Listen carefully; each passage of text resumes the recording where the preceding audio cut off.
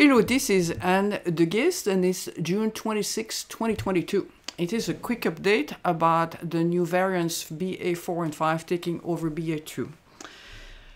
So, I know you're all tired to hear more about Omicron, and I have to say me too, but I think there's some really important updates, so hang in there. On the good news, COVID vaccine have shown to have saved over 20 million lives in the first 12 months after they have been released. Pfizer has been approved for the 6 months to 5-year-old population. Moderna is working on a new bivalent vaccine that will provide better Omicron protection. Omicron seems to provide a lower risk of long COVID versus Delta. The bad news is we're totally blind in the US on the actual COVID incidence, so now we need to look at wastewater and positivity rate, and as well as hospitalization rate, which are all very late stage. Omicron BA4 and 5, unfortunately, have a higher viral load and are more infectious, so we see a tidal wave of reinfection and breakthrough cases. And unfortunately, Paxlovid seems to be only helpful for older patients at severe risk, as opposed to the people at standard risk or younger population. On the ugly side, BA4 and 5 is showing that they are evading most of the antibodies protection from vaccine or prior infection. And unfortunately, data just came out that multiple reinfection have a stepwise increase in mortality risk for all causes at 1 and 6 months. So we'll spend some time on that. A quick disclosure, I'm not a doctor. This is, I'm just taking data that has been published in reliable medical journals there to help you make better informed decisions for you and your family. So let's take a look at what's happening with all these variants. This is where the incubator is, which is South Africa. You can see that the rise of BA4 and BA5 is faster, which is hard to believe, than some of the prior rise. So we are in for another ride, I'm afraid. And if you can see the percent of the positive test, and it's pretty clear that in South Africa, pretty much everybody has had multiple infection now. You can see, we see that same very fast rise of the positivity rate with BA4 and BA5 will be on the daily or the average 7 days. So kind of really similar pattern here. What's happening in Europe? Unfortunately, South Africa, as you know, is always the leading indicator of these variants there, and then it quickly moved to Europe, to Portugal, which is totally now dominant of BA4 and BA5. UK is also rising. Austria is pretty much all the cases there. I have a couple of friends who unfortunately spent like 15 minutes in a gondola in Austria without a mask, and bada boom, they got unfortunately the COVID. Netherlands and France. US is a bit of a laggard. It's always 1 or 2 months behind Europe, so we really need to increase our awareness in the US. Don't think the thing it is over, unfortunately, there. So why is this a worry? BA4 and 5 have unique new mutation in green. You can see them at the bottom there.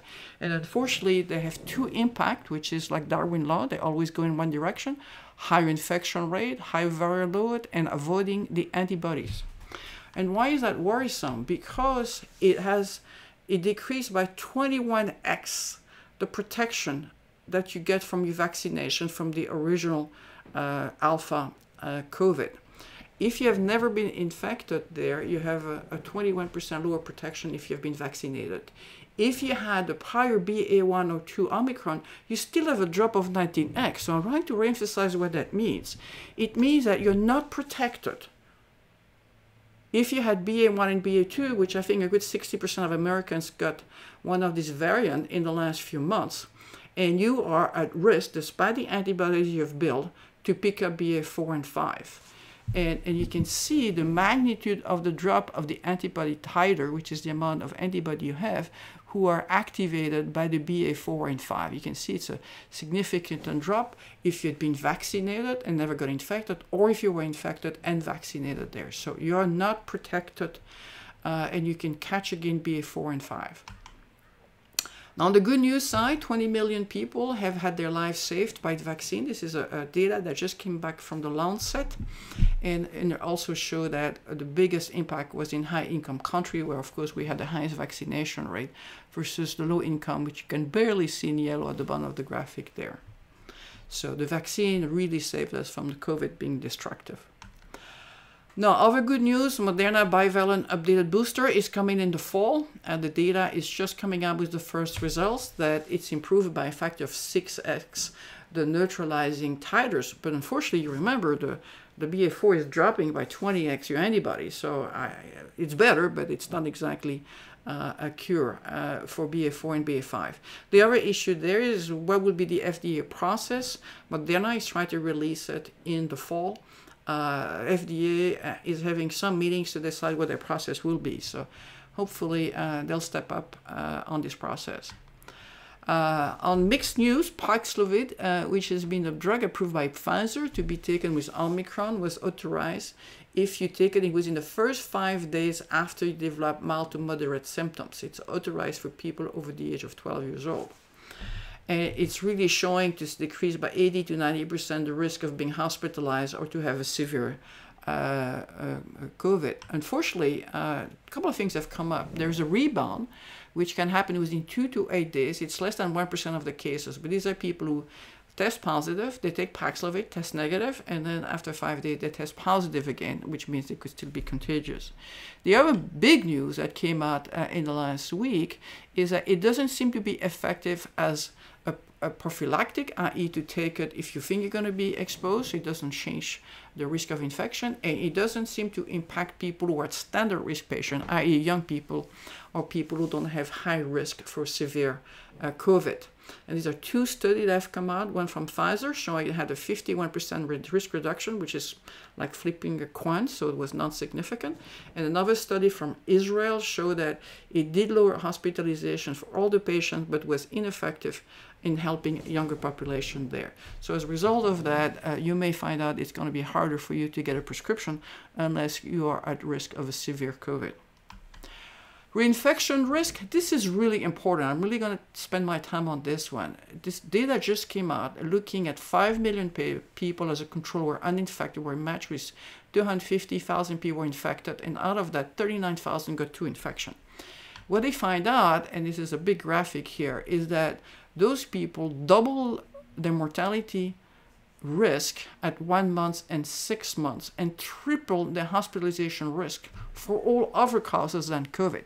So what it clearly shows is that that population there, which is separate from the long COVID situation there, is that after you've had COVID, and although you may think you had minor flu symptoms, it drastically increases your risk of developing other type of diseases.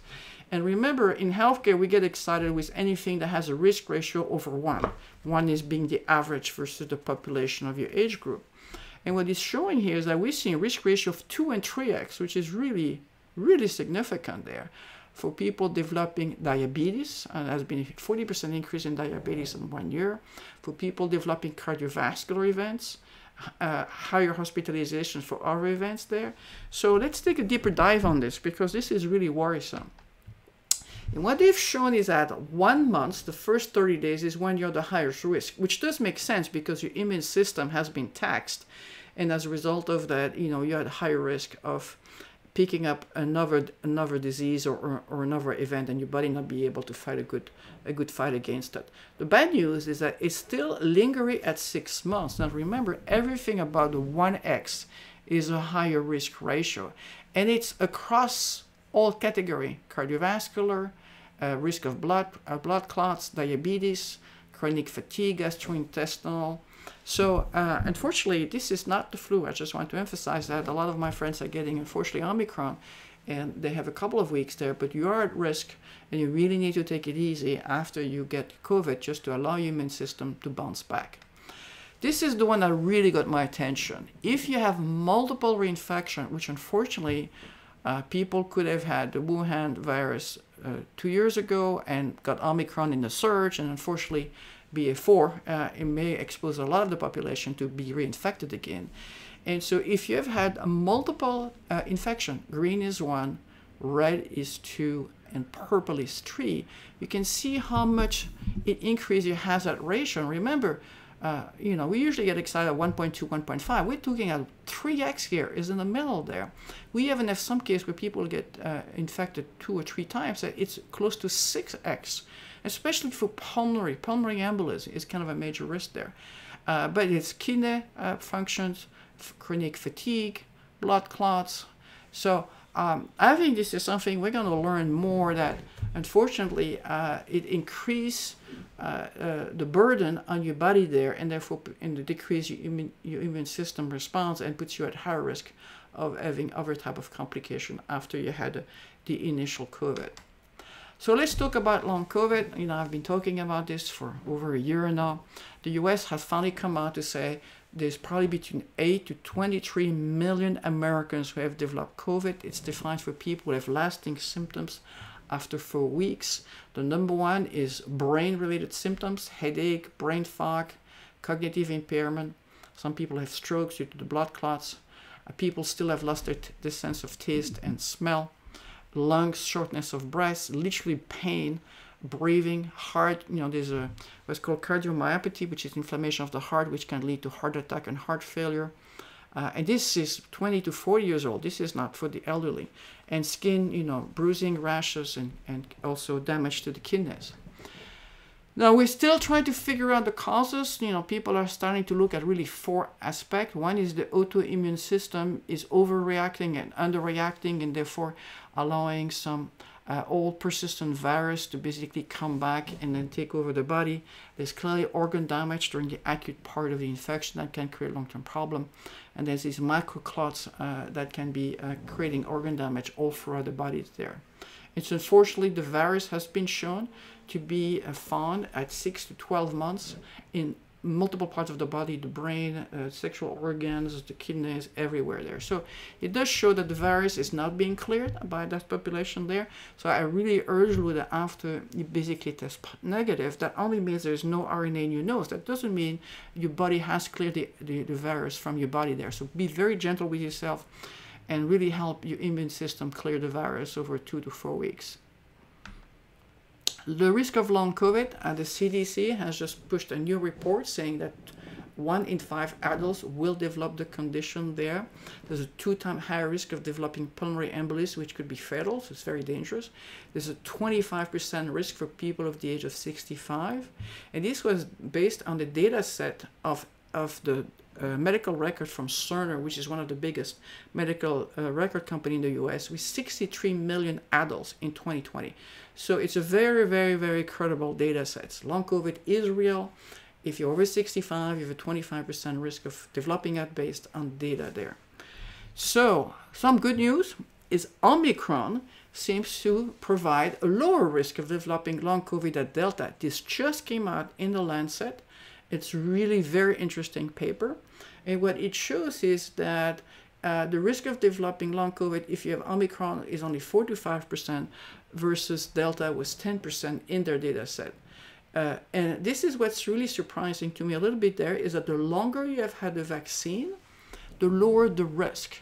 And if you're older, you can see the risk is 75% longer, which does tie to some of the numbers we have seen with people who got diagnosed with long COVID, which is the 20 to 40 years old, who basically were not vaccinated or didn't have all the booster shots. So again, I want to reemphasize a takeaway, which is if you're vaccinated and boosted over the age of 60, you have a 75% lower risk of developing long COVID from Omicron than where it was over a year ago. And if you're younger, don't assume you're invincible. Really get your booster, because it has a huge impact in decreasing your risk of long COVID. So if people really want to look, the paper has a lot of information there. Again, I go back to my risk ratio of 1, and you can see across the board, these people between 18 to 64 years old are developing those conditions there. So let's take a quick summary of what's happening in the US. Unfortunately, we have no idea what's happening in the US, and that's because the cases are no longer reliable. What's reported is PCR, and as you know, most people that I know around me got the test at home, and they basically took care of themselves for 1 or 2 weeks, and it was never reported. The CDC estimated it could be underreported by 5 to 10x. So we have honestly no idea of the real case rate. So what to do about it? Well, we know when we do some genetic testing there that unfortunately BA4 and BA5 are on the rise. I've shown you that earlier. It's already at 35%. I suspect next time I talk to you in a month, it's probably going to be the variant that controls the US. And if we look at wastewater, and I just picked San Diego as an example of it, you can see that BA4, which is orange, and BA5, which is more dominant there, is already at around probably, what I can say here, 45% of the cases, they're growing very rapidly. So it's going to be dominant. And the wastewater is the first indicator because, as we know, the RNA is staying in the poop for a long period of time and can be detected in the wastewater treatment plants. Another thing to look at is the positivity rate, and except for Vermont, pretty much every other state in the country are above the 5%, which is the numbers we're trying to stay below. And you can see a lot of them are pretty high up, 10, 20% there. So we have a lot of high-risk community transmission. BA drive, as a result of that, is driving hospitalization. You can see there's a clear correlation between the rise of hospitalization and the rise of BA4 and BA5. So stay tuned on that one. So I'll provide this quick update just because I thought there was some really interesting information. Please, please, please be still careful. Use common sense. People are starting to reimpose restriction and mask indoors. I mean, I think that's a good thing. So try to be careful while you're traveling. A lot of my friends caught the virus, while traveling in Europe. So this BA4 and 5 is starting to be the dominant, is extremely contagious, and don't assume you're vaccinated and that you're protected against it. Unfortunately, it's a very, very infectious disease. So stay healthy, and hopefully I don't have to see you anymore, but unfortunately I suspect I'm going to be back in a month. So please help me post this to your network. I'm trying to, this is a labor of love on my side. I'm trying to get people educated so they can make better informed decisions. Thank you and take care.